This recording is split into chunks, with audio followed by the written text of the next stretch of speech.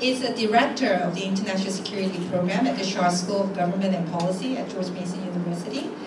She's also former president and CEO of the Stimson Center, and she has been serving as a board member for the International Advisory Council of the International Institute of Strategic Study, IISS, and American Diplomacy Center Board of Trustees. She had a 25-year career in the government, and she used to advise the Obama's intelligence board, so I'm sure her expertise will come through this presentation. Let's welcome her to the podium. Thanks so much, Professor Kwan. I'm delighted to see you all this afternoon and hope this will be a useful and informative conversation once we've finished with our opening presentations. So, as you know, the title of today's event is Asia and Beyond, so I'm going to start with the beyond part. So I'm going outside of Asia, or at least a country that's in the twilight zone between the Middle East and Asia, to look at Iran. You know, I think that sometimes analogies can be misleading or can be unhelpful. I think the recent invoking of the Libya analogy to the North Korean case has been mostly unhelpful. But in the case of Iran, I think it is still useful to analytically see the connections between what the country themselves has done and U.S. policy, so that Iran and North Korea are really the two acute cases of countries that are more defiant or non-compliant with the Non-Proliferation Treaty. And how the Iran case has been handled in the recent years, I think, is somehow illuminating of some of the challenges that will face the administration if diplomacy with North Korea proves to be at least creating some new progress and new momentum in the direction of limiting and eventually perhaps scaling back entirely the nuclear weapons capabilities of North Korea. So President Trump promised in his campaign that he would deal with the Iran agreement, which he believed was a deeply flawed agreement. The international community, led by the European Union, but including Germany and the Permanent Five of the UN Security Council, so Russia, China, UK, France, US, plus Germany, and Iran, from 2013 to 2015, engaged in a very serious and intense and difficult negotiating process to get Iran back in compliance with the NPT. So here, right away, is one difference from the DPRK. Iran was still a signatory of the NPT, but was no longer in compliance. And the purpose of those negotiations was to get them back to be in good standing as a member of the Non-Proliferation Treaty. The DPRK, as you all know, chose to withdraw from the DPRK when it accelerated its program and completed its weapons project.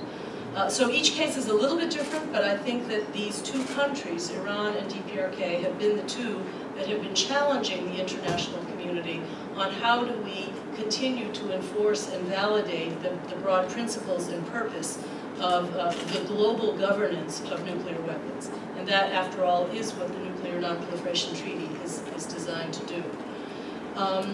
So, you know, Iran, so I should just mention, India, Pakistan, and Israel are the other countries that are nuclear capable and outside of the NPT, either because they didn't sign it or because they are simply not in compliance. But I think the next question we should think about is what motivated Iran to agree to all the measures that were contained in the agreement signed in June 2015 called the JCPOA, the Joint Comprehensive Action Plan. I must be missing a word there,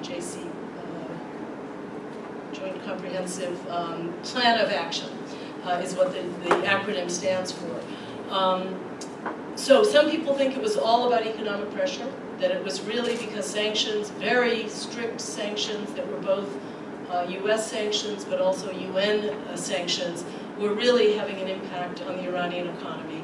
I think that is certainly worth noting, but I don't think we'll know until historians can go back and study this a bit more, whether that was the only or the determining factor. I think it was also that Iran had achieved its goals, that Iran had demonstrated its capacity to be a nuclear-capable country, but made a policy choice to stop short of full weapons deployable weapons capability. Iranian negotiators were often telling the rest of the world, it's really the Japan model that we're interested in. We're interested in demonstrating that we have indigenous manpower and knowledge to produce nuclear weapons, but we choose to not go that extra step, and we would wait until there was some truly existential threat to our country, and then we would consider making that policy choice. Again, unlike the DPRK, which went all the way to full weapons capability. President Trump complained during the presidential campaign and then was very consistent once elected, once he came into office in early 2017, that he didn't like this agreement. It was never clear whether he actually read the agreement or knew all the details in it, but he didn't like it because it was not comprehensive. It only dealt with Iran's nuclear activities. It did not deal with Iran's regional destabilizing activities in Syria, Lebanon, Yemen, in various places, Iraq. And it did not deal with the other things about Iran's behavior that were unacceptable to at least some Americans, such as their human rights record at home, their imprisonment of some American citizens, etc. So Trump's main criticism was that the agreement was too narrow. Why reward Iran when it hasn't yet, when it's really gotten off scot-free on these other problematic aspects of its behavior? More specifically, the Trump administration criticized the sunset provisions. So within the 15 years of the agreement, certain activities were banned for 8 years, or 10 years, or 15 years, but eventually some of the restrictions on Iran's enrichment activities would be lifted at certain points. And at the end of the 15-year period, Iran would be back in good standing with an NPT and would no longer be in the penalty box and no longer be subject to any of these prohibitions and restrictions. The Trump administration also believes that the Iran agreement's inspections and verification characteristics were not strong enough, that the agreement did not deal with ballistic missiles, which of course can be either conventionally or nuclear armed, and they were unhappy with Iran's ability to spend the revenue that was returned to Iran, that was actually Iranian assets that had been frozen, for possible use in its regional activities. Now, previous administrations had also struggled with, particularly the Obama administration, with what to do about Iran's nuclear program. But they generally avoided what was sometimes called the grand bargain approach, or the comprehensive, put all of the issues on the table at once, because the price would be too high, and that the feeling was that in the end, Iran would not really seriously engage, that Iran would pocket some early concessions and not necessarily follow through. It was the lack of trust, I think, that made the administration be wary of a grand bargain approach. I was involved a little bit in some of the early options in the Obama administration, and President Obama, after considering 3 or 4 options, decided that Iran's nuclear activities were, in fact, the most significant, the most relevant to American interests and to the concerns and interests of our partners and friends in the region, namely Israel and the Gulf Arabs. So he made a very explicit, conscious choice to say, let's deal with the nuclear issue first, and then if we have success there, we can move on to these other issues.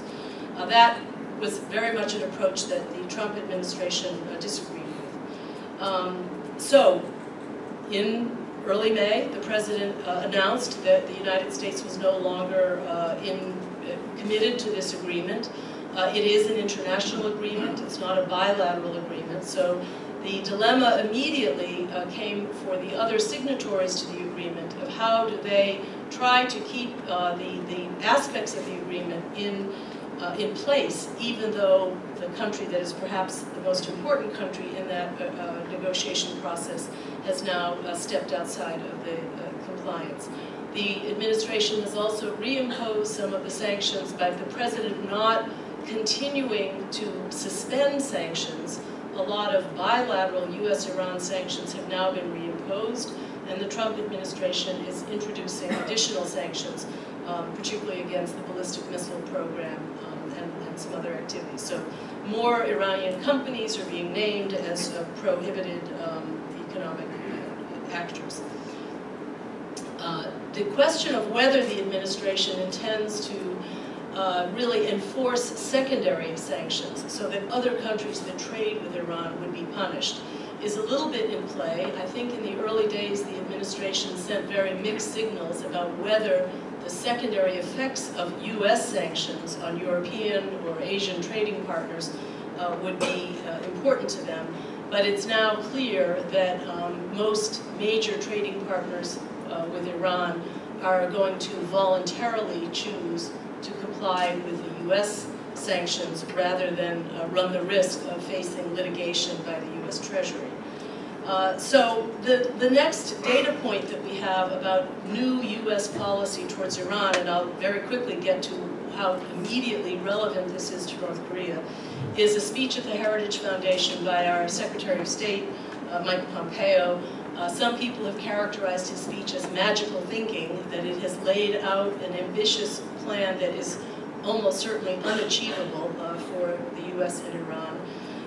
His speech hints at regime change as a desirable avenue for the US to explore. It says that the President Rouhani and Foreign Minister Zarif, who of course were the great advocates for the agreement and fought the more revolutionary forces in Iran to get approval of the agreement, that they are still part and parcel of this evil system, and that the poor suffering people of Iran really need change, and the suffering people of Iran can be friends of America when the circumstances are right. So Pompeo's speech also says that our Iran strategy will now be executed outside of the JCPOA. And he basically has a 12-point list of all the things that will be of greatest concern to the greatest interest and priority for the Trump administration. Almost all of them are things that have already been done or have been done. But I thought that 7 of the 12 were particularly relevant to where we may end up with North Korea. So let me just quickly go through these. 1, declare to the IAEA the military dimensions of its nuclear program. 2, stop enrichment and never pursue plutonium reprocessing. 3, give the IAEA total access to all sites in Iran. 4, end proliferation of missiles. 5, release all US citizens. 6, end support to any terrorist groups that the regime may support. And last, end the threatening behavior to its neighbors. So any of those, that whole list is at least partially relevant to the kinds of things that will be on the table in talks with North Korea. So, and Pompeo himself in his speech says, if anyone doubts the president's sincerity, let them look at our diplomacy with North Korea. Our willingness to meet with him underscores our commitment to diplomacy to help solve the greatest challenges, even with our staunchest adversaries. And it is the painful pressure campaign that reflects our commitment to solve this challenge forever. So it's an interesting illumination of how the administration may also want to approach North Korea. Keep economic pressure on until concessions are made by the other side, but virtually all these features of the Iran agreement in one way or another, the Iran agreement that the Trump administration has repudiated, many of the components of that agreement will almost certainly be on the table if we enter serious diplomacy and negotiations with North Korea. Thank you. Thank you, Professor Laipson. I think this gives a sort of a broader way for us to think about the upcoming summit and negotiations to come. I think U.S. Pulling out from the Iran deal may give a negative message to North Korea at this point of time, so I was wondering whether she can follow up on this during discussion, how North Korea may perceive this particular action coming from the Trump administration. Thank you.